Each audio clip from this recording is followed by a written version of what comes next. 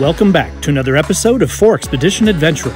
In this episode, we venture out to Bandelier National Monument to explore the stunning beauty of the ancient civilizations of Frijoles Canyon. Join us for history and culture of this priceless jewel of northern New Mexico. The next episode of 4Expedition Adventure starts now. Well, hello my friends, and welcome back to another episode of 4Expedition Adventure. My name is Scott Luthold. Today we're coming to you from Bandelier National Monument, which is located in northern New Mexico, and more specifically, it's located upslope and on the western bank of the Rio Grande between Santa Fe and Los Alamos. And this is a very special place. Heather and I have driven past the signs for this on a number of occasions and really wanted to come out here, and we just hadn't done it. So we got in our Ram truck with our new Go Fast camper, and we came out here and we decided to camp here at the National Monument and spend the day doing some hiking. It's a really wonderful place. There's a lot of native dwellings here. The visitor center is located in Frijoles Canyon, and in the bottom of the canyon is El Rito de los Frijoles, which stands for the Little Creek of Beans. And it's a beautiful little creek. It's very shaded with canopy trees with red pine and ponderosas and scrub oaks and other beautiful vegetation. And what's really neat is that this monument is big enough actually to go backpacking in. There are trails that take you all the way down the canyon to the Rio Grande, and then there are other trails that can take you all the way up to the high alpine forests of the Yames mountain range, which is located upslope from here. It's just a really beautiful place. If you haven't been here, I highly recommend you come here. A lot of people come here bike packing. And in fact, in our campground, there's a couple of people bike packing and camping in the area. It's a wonderful way to experience the place. Now, the most important thing to point out is when you come here, it is required that you take a shuttle in. So there's a parking area outside the monument in the town of White Rock. You park there and you can take a shuttle in. Now, there are a few exceptions to that. If you have a dog in your car, if you're handicapped, and there's a couple of other exceptions, you can actually drive down here and park at the lodge, and then you pay when you get into the visitor center to be able to experience the rest of the park. Now, the way we are experiencing the park, we came in, we're camping at Juniper Campground. Juniper Campground is up on top of the canyon. We camped overnight up there. We only stayed for one night. We parked our vehicle at a trailhead. We hiked all the way down to the visitor center, and then we can either take the shuttle back because there's a drop-off right by our vehicle, or we can hike back out. You do have to pay nonetheless. We do have a national park pass which qualifies for getting into this monument for free. However, you do have to pay to camp. We paid about 12 bucks. Very, very nice campgrounds, nice facilities, bathrooms, and the campsites are really, really nice as well. So we're having a wonderful day here. We're going to show you some of the beautiful dwellings that you can find in the area. There's also an absolutely spectacular lodge that was built by the CCC back in the 1930s. I'll show you a little bit of that as well. And we'll just enjoy this day together. We really hope you enjoy this episode, so sit back and enjoy the ride.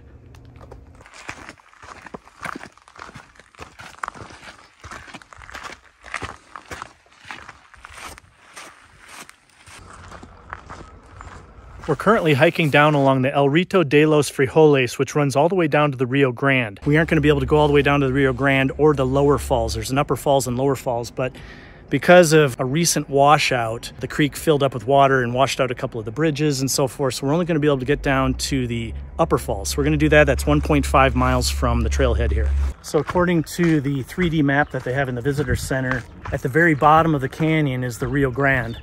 And then the creek comes up this canyon we're in here where the visitor center is. And as you go further up the canyon, you end up passing by a lot of different cliff dwellings and so forth.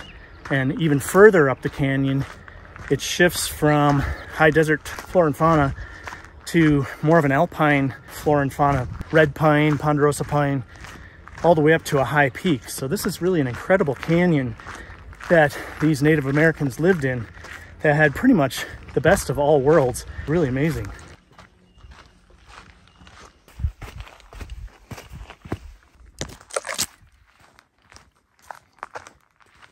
It's beautiful. It's really beautiful. And the further down into this canyon we get, the quieter it gets, the narrower it gets. I can only imagine what it'd be like hiking all the way down to the Rio Grande. It would be very similar to hiking down through Havasupai all the way down to the Colorado River in the Grand Canyon. similar type of experience with waterfalls and all of that. It's really beautiful.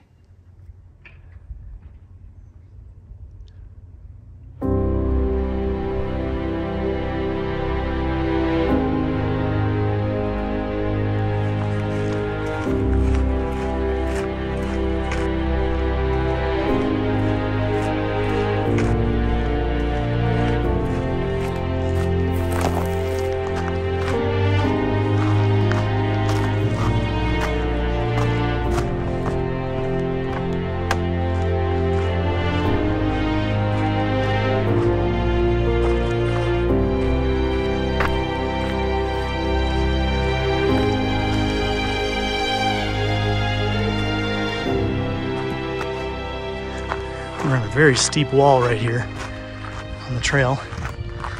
Can't really see even down the bottom without taking a few risks to look over the edge, but it drops way down there. You can hear some water down there. Interestingly enough, as we were hiking down this canyon, there was no water in the creek. But now all of a sudden we can hear water down in this canyon. Pretty steep drop down in there, but there's a good possibility we could have water in the falls. Well, let's see what we can find here. Oh, there's the falls. Wow. It's a little trickle right now, but very, very beautiful.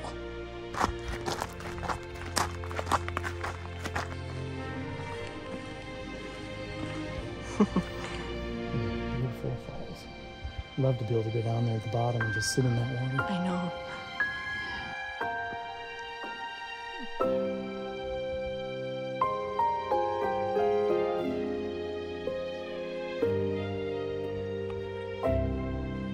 Well, as you can see here, the trail ends.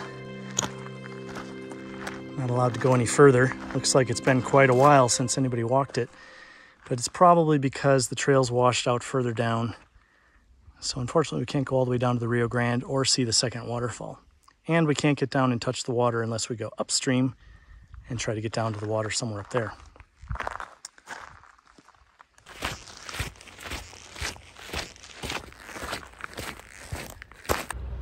Water is life. Water is life, isn't it? Cheers to that.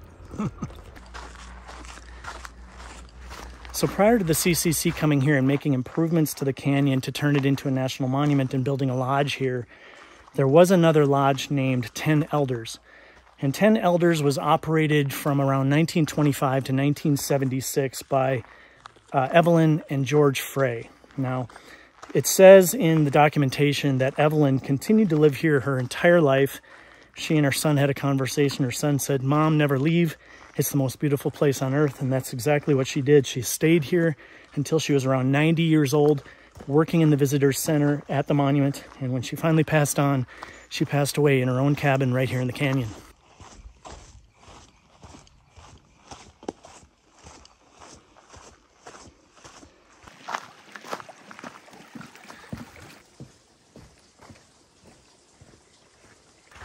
So there's a couple of things I should probably point out. First of all, there is a lot of shade here. So there's a lot of canopy cover. So if you come here in the summer months, it's a little warm. It's probably going to be pretty tolerable because there's a lot of shade. The other thing is, if you want to hike up and see some of the dwellings, you're going to have to climb up tall ladders. And so if you're afraid of heights, it's probably something to avoid. You may be able to hike up and see it from the trail, but if you want to get up into the dwellings, you're going to have to climb those ladders. All right, so we've arrived to our first ladder. We'll start climbing up this, and Heather will follow up behind.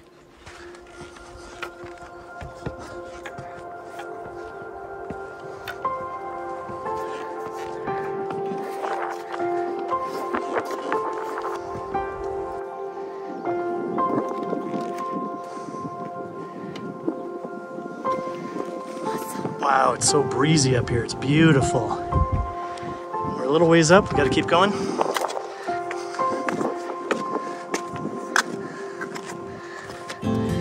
Very cool. Very, very cool.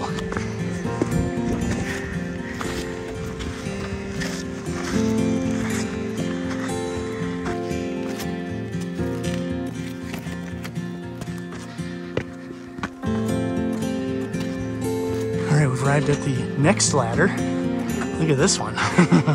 This one goes up a ways.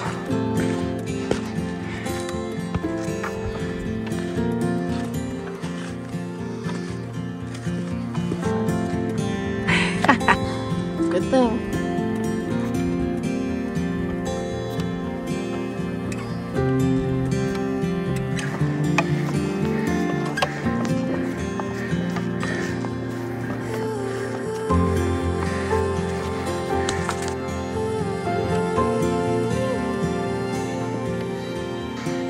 Look at this, another ladder, third ladder.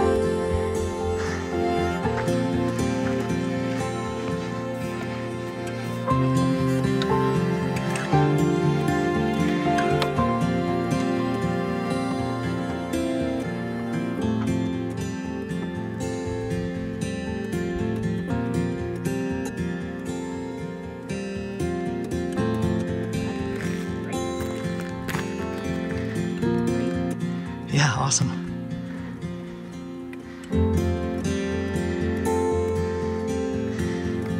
Way to go, hotshot. The big one left. Yep, one left.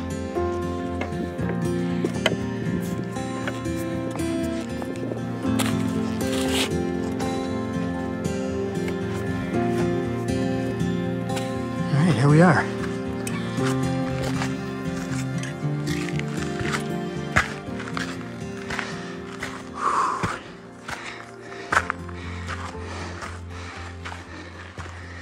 Oh, check that out. Wow.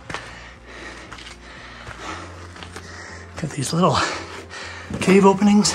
Not many structures left, but there is one here. Looks like a well or a kiva. Super cool. So as you can see, as I mentioned earlier before, there's horizontal holes going across. Those were probably carved in, and then a vega was put into that hole. A vega is a skinned log, and there was probably some support beam out on the side over here, which created a floor surface. So it was probably more than one floor, or that acted as a roof. As you can see, here's a vega, and this being a kiva with a roof over the top of it, the vegas go through the wall and they create support for the roof, which was made of mud and hay and other branches going in the opposite direction from the vegas. Those are called latias. So as we've been hiking along on this trail, we've run into this guy named Mark several times, and he's cruising around through the area. He's got a van and a dirt bike, and he's finding all sorts of dirt bike single track. And so we came across him early this morning coming down off the mountain, and we've run into him like 5 or 6 times. So shout out to you, Mark. Good to meet you. The last but not least, on this particular dwelling. Yeah. These ladders are very, very sturdy, very, very well anchored. Nobody has to worry about these things coming loose. But you do have to be careful.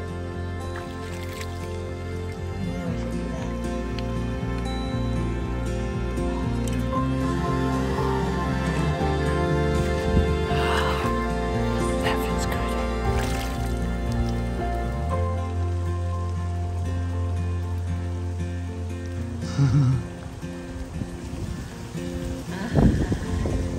So I'm happy to report that my back is doing better. Some of you who watch my videos know that I injured my back a number of weeks ago. And we were up in Portland. I went to the emergency room, and then Heather, who's a complete superstar, drove us 21 hours straight home. I spent about a week laid up on the couch and didn't really do a whole lot. Then I ended up going to a place called Taos Whole Health. And that's where my primary is. They practice Eastern and Western medicine. And there's a gal there named Christine. She's my primary. She super rocks. And she reviewed my CT scan. And unbeknownst to me and the emergency room doctor that I saw, it turns out that my psoas muscle was severely injured. And that makes total sense, because the psoas muscle goes from your spine around your hip and down through your groin. And I have the most of my pain has been in my lower back, around my side, and my hip has been completely numb. And then every once in a while when I bend over, I would feel numbness going down into my groin. So yeah, turns out it was my psoas muscle. I'm happy to report that things are doing better. I did get on some medicine and some protocols. And so this is our first adventure out since that accident. We did sleep in the rooftop tent last night, and it wasn't the greatest, to say the least. But we are out here, and I'm happy to report we're out here. And tonight I just need to make some adjustments, probably to make sure that my sleeping situation is a little more comfortable. But yeah, thanks to all the people who've made comments on our videos and wishing me well. And stay tuned for a lot more videos.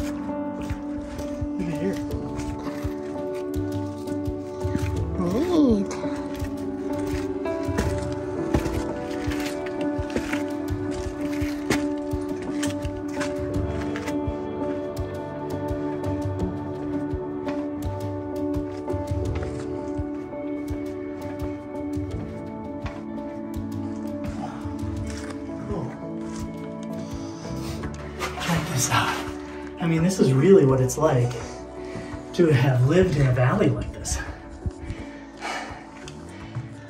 Wow. I mean, you've got ladders coming up this cliff wall, and this is just a natural wind cave, and these were turned into residential spaces. I mean, there's what, 1, 2, 3, there's like 4 or 5 spaces here. It's just so darn cool. Very sheltered, right, honey? Could you live in here? I think it's pretty nice. Yeah. Don't even need a tent. You already got it. That's right. Gotta be a small person to fit through there. I mean, it's probably just big enough to sleep. Really cool.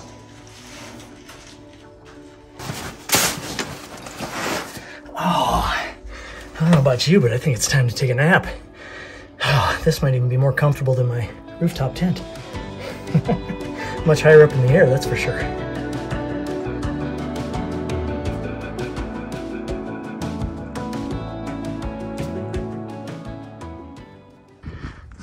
All right, so here we are at a, I don't know if this is original or if this is a reconstruction. My guess is that it's a reconstruction, but this gives you an idea of what these buildings looked like up against this mountain cliff. You can go inside there. Stay on paved trail, so you can't really go in there, but you can see that there's a skylight in there. It looks like the walls were some kind of a plaster. Very cool.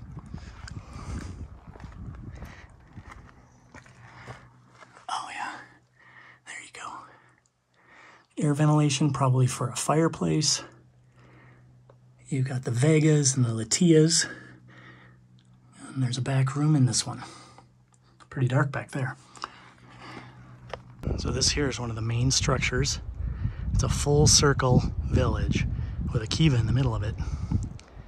Really beautiful.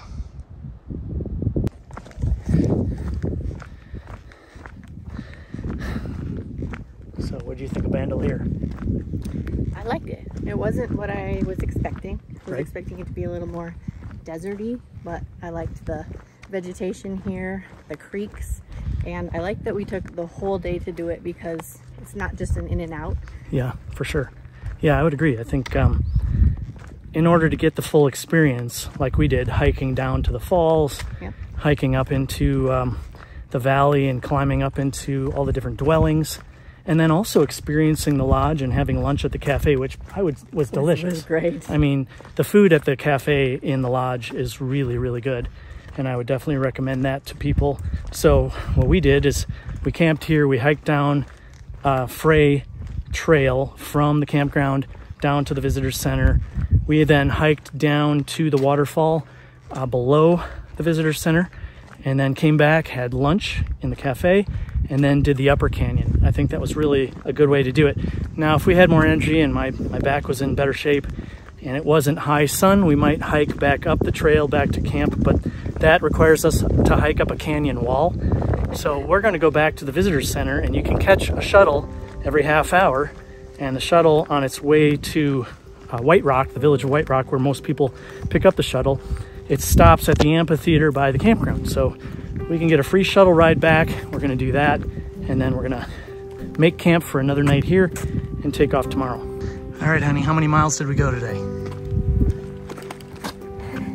Almost 12. Nice. So by the time we fill this up, get to the shuttle station, and get ready for our ride home, 12 miles. Maybe do a few jumping jacks? Yeah, I'll run around.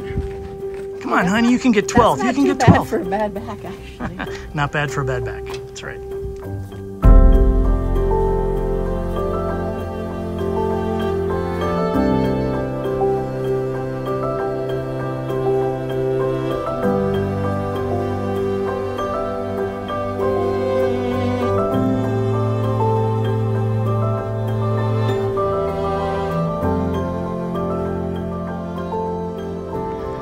So every half an hour, you can catch a shuttle over here on, I think it's probably the south side of the parking lot. There's a wall here, fence, and you get behind here, you sit on these benches here, and then the shuttle will come and pick you up.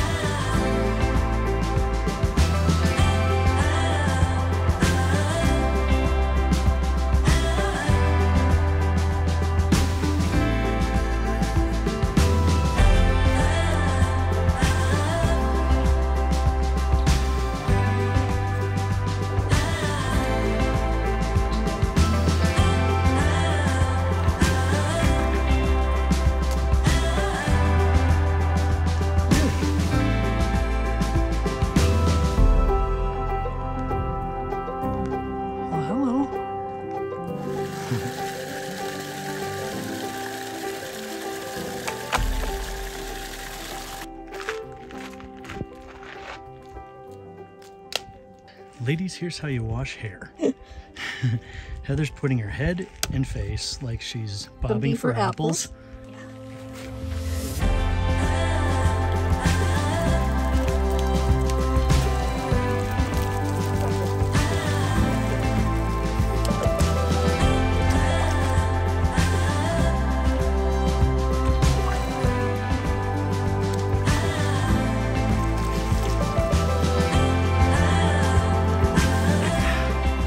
My friends, is how you take a bucket shower.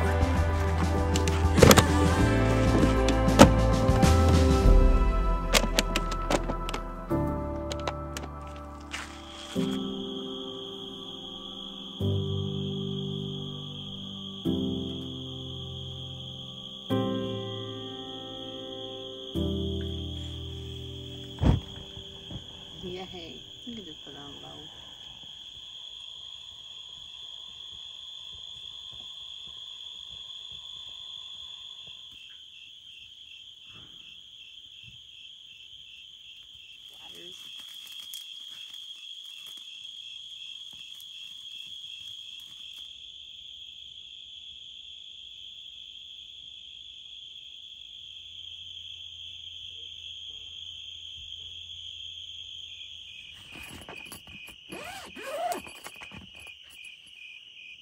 Okay.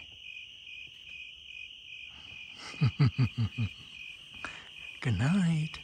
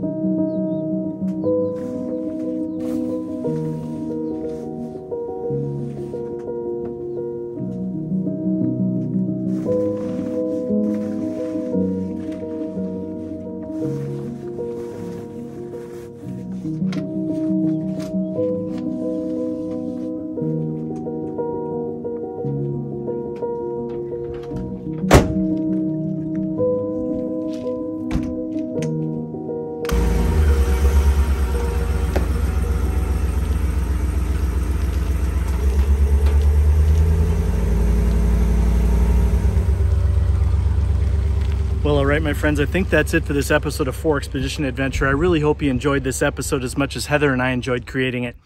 If you haven't become a subscriber of 4 Expedition, I encourage you to hit that subscribe button. Of course, be sure to hit that notification bell to be notified when videos go live. And if you consider yourself to be an adventurer and you're looking for an adventure community, consider joining me and Heather at Team 4X by going to 4expedition.com/join to learn more. Until the next time, take care.